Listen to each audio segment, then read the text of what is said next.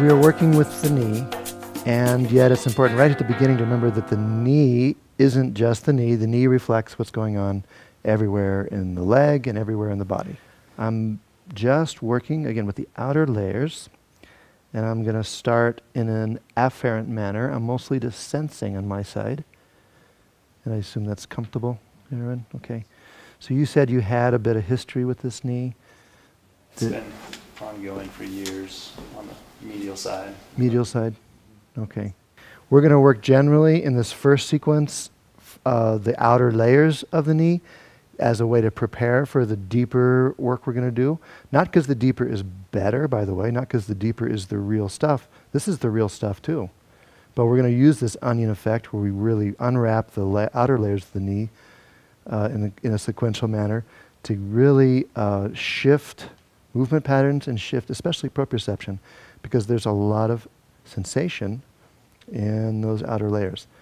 Even though we tend to think about the knee being bone or ligament or meniscus, which are very deep structures, a lot of the pain people experience comes in the outer layers. And then my touch is going to vary too. My touch is going to vary from very sensing and soft and subtle, which I'm going to call an afferent touch, after the afferent nervous system that takes information back to my spinal cord, sensory information, to a more direct touch where I'm actually moving things and mobilizing, and we're going to call that an efferent touch, after the efferent nervous system, which sends motor signals and other kind of signals out to my periphery. And there is a different tissue quality right in there. Is that sensitive at all? Not right now. Great. Okay. So I'm just moving the outer layers of the knee around and in an afferent way, sensing way. And now I go efferent, meaning I'm going to actually put in some impulse, some motor input. And your hands are going back and forth. They're not just going one direction. Yeah, I've changed to the Indian burn effect here a little bit, where I'm feeling the ability of those tissues to actually slide over each other and to have some elasticity in them. So it's both about getting the tissue layers to slide on their neighboring layers, but also to be elastic and pliable in and of themselves. It's all doing okay? Great.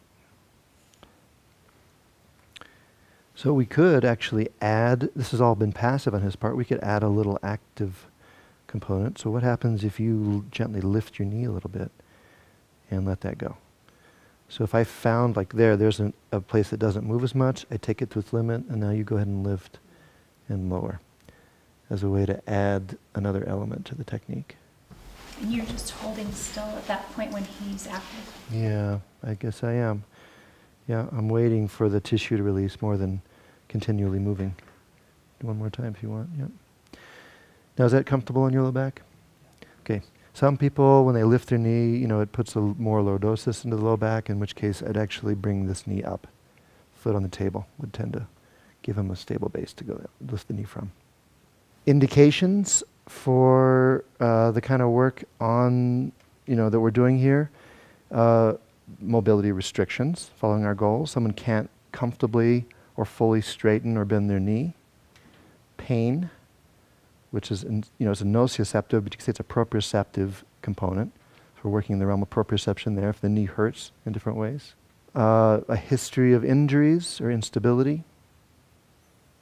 Those are, again, the indications. We could go down a big list, and I think I will in the lecture. By the way, if you're watching the recording, watch the lecture, because the lecture is going to lay the groundwork for a lot of the hands-on stuff that I'm focusing on now. After 15 years, I was getting a little bored with it. I asked some friends, well, what's next? Where would I go? And a number of them said, Til. And so I came to one class, and now I've been to probably 20 or 25 classes. I've got my CAMT certification, and I've already taken most of those classes again. And it's a real simple reason. It works. It makes me incredibly confident. And the other thing, that it's not just confidence in what you're doing, it gives you confidence to branch out a little bit. And someone says, well, I've got sciatica, like we're taking a class today in sciatica. 3 weeks ago, I had a class in rib work and immediately went back and started doing more rib work.